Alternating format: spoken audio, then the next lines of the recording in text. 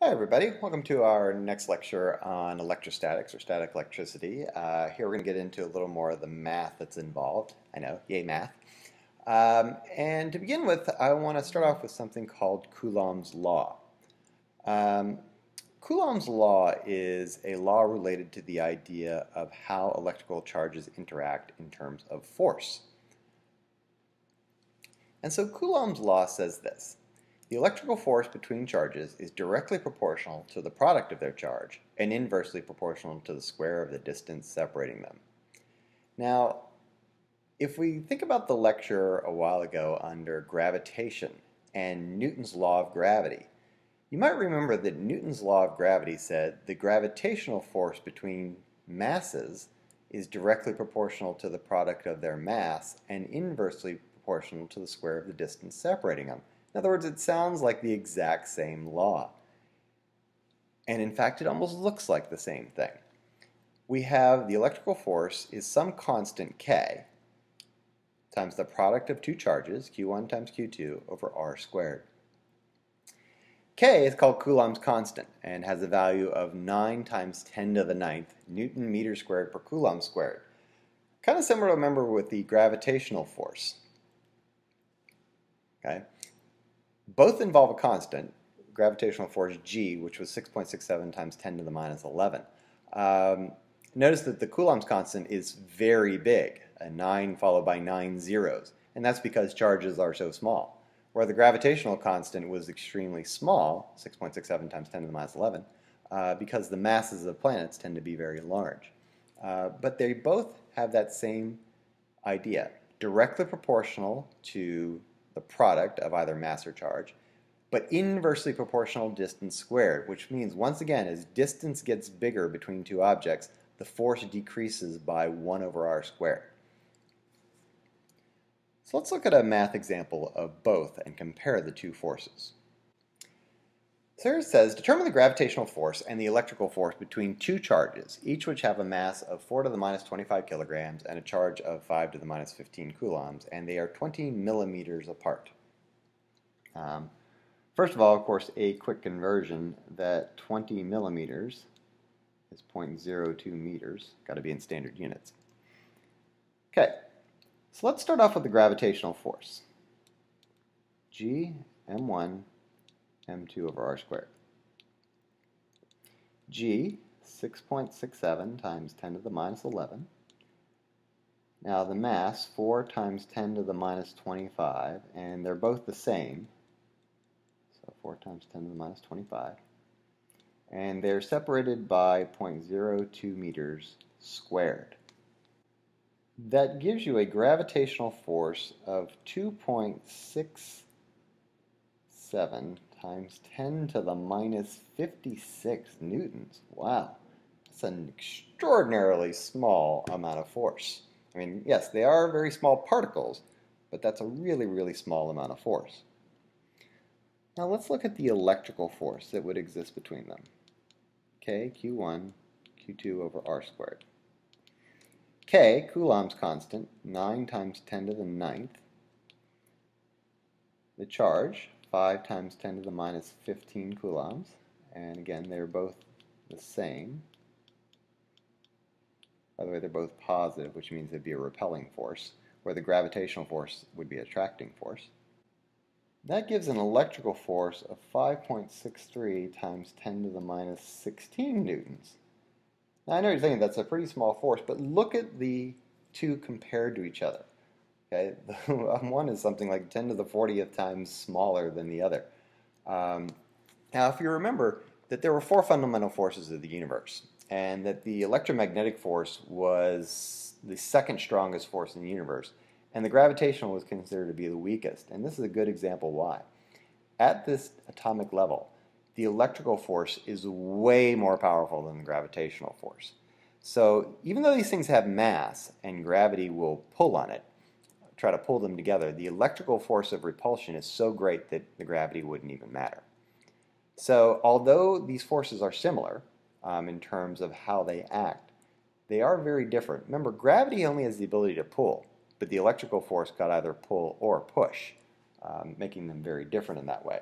but they are both similar by that 1 over r squared relationship. That's one of the key things that is very similar to both.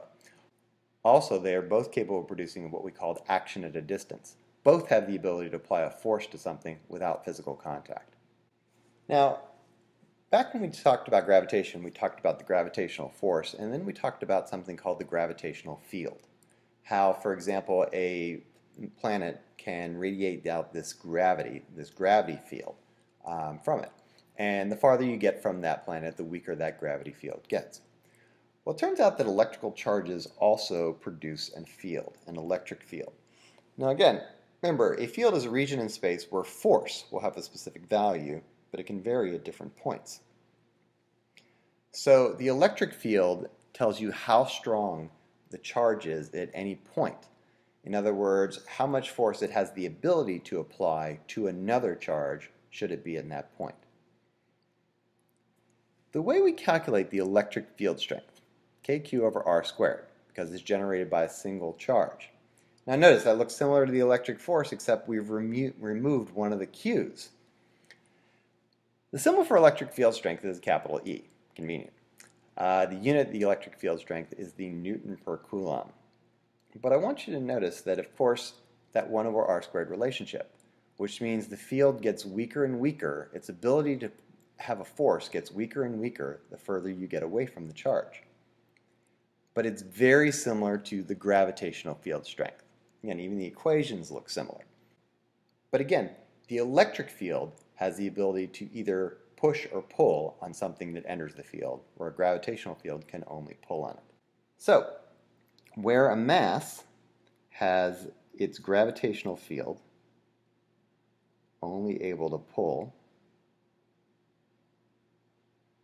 okay, it has that gravitational field that gets weaker and weaker with distance. The electric field, which can push or pull, talk about that a little bit, also radiates out from that charge, both getting weaker for distance. Now, again though, one object makes a field, one mass makes a gravitational field, one charge makes an electric field. We don't get a force until a second object enters that field. In other words, it takes one object to make a field, but it takes two to make a gravitational force or two charges to make an electrical force. One makes a field, two makes a force.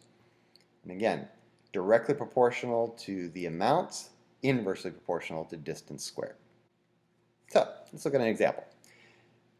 Determine the electric field strength 50 millimeters from a 6 NC, ooh, that stands for nanocoulomb charge. Okay, so we've got a little converting to do here. If Q is 6 nanocoulombs, well, nano is 10 to the minus 9. So this is actually 6 times 10 to the minus 9 coulombs in standard unit. Our distance, 50 millimeters, is 0.05 meters. So the electric field strength at any location 50 millimeters from this charge would be kq over r squared. K is 9 times 10 to the 9th.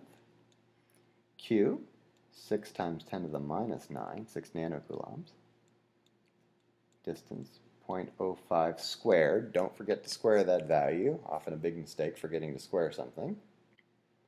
Which gives an electric field strength of 2.16 times 10 to the 4th newtons per coulomb. 21,600 newtons per coulomb.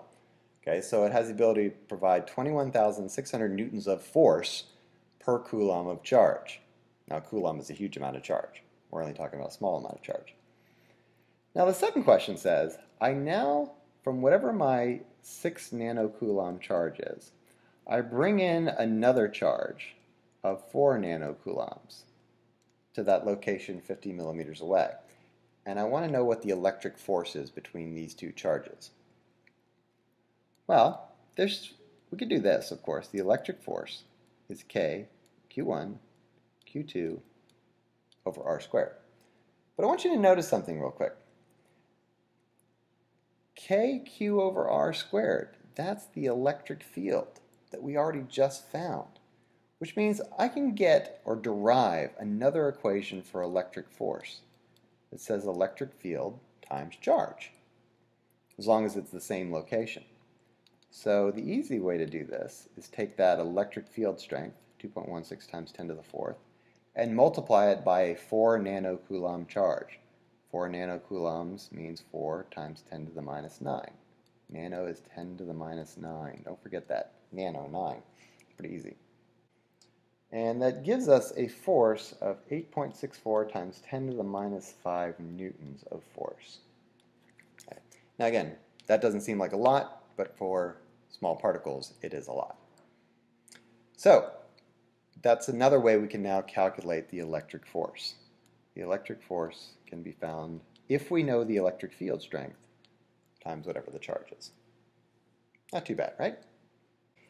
Now, one of the difficulties in understanding how charges interact or why they do what they do is to understand the interaction of these fields. It's really the interaction of fields that result in a lot of the forces going on. And because we can't actually see charges and we can't really see what their fields look like, scientists came up with sort of an idea of representing them using something called electric field lines. And electric field lines are used to represent the direction at which the field acts and how strong the field actually is. Now, there are 3 rules to drawing electric field lines, and they don't really make sense until you see them sort of drawn out. The first rule says that electric field lines must begin on a positive charge and or end on a negative charge. And for a single charge, lines begin or end at infinity. So I'm going to show you this in 2 ways, once on paper and once sort of on a simulation. So our first rule says that, for example, if I've got a lone positive charge, then the electric field lines are shown to begin on the positive and go away from it towards infinity. Now, as the lines go away, they get farther and farther apart. That indicates if the lines are far apart, you're getting weaker and weaker. So that's what the electric field would look like around a positive charge. For a negative charge, a lone negative charge, they come from infinity. Now notice, of course, the closer you get to the charge, the closer the lines come together, indicating the electric field is strongest next to the charge, weakest still farther away. So that if I have a positive and negative, well, the lines must begin on the positive and end on the negative. So they kind of look like this. And notice that kind of shows a bit of attraction as they do that. Now let's look at the same thing in terms of a simulation. For example, if I have a single positive charge here, notice that the electric field radiates out from it in all directions towards infinity and is very powerful. Okay, here's a field sensor. Very powerful near the charge, but then gets weaker and weaker as you get further and further away. A single negative charge, the electric field shows it comes from infinity and into the charge. The same rules still apply though. The field strength is strongest near the charge and gets weaker further away. However, if I have a positive and a negative, as you can see, the field lines come out of the positive and go into the negative. The second rule says that the number of field lines is proportional to the amount of charge. Now, what that means. Let's say I have 2 charges near each other. One has a value of positive 3 and the other of negative 1. Well, first of all, the first rule says that if I was drawing field lines, they come out of the positive and go to the negative. Now, for example, right now there are 3 lines touching each one. That would say that they were equal. So what I actually have to do is this.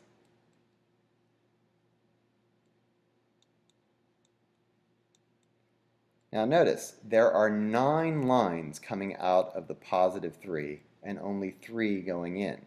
So that's 9 plus 9 to negative 3, which is the same thing as plus 3 to negative 1.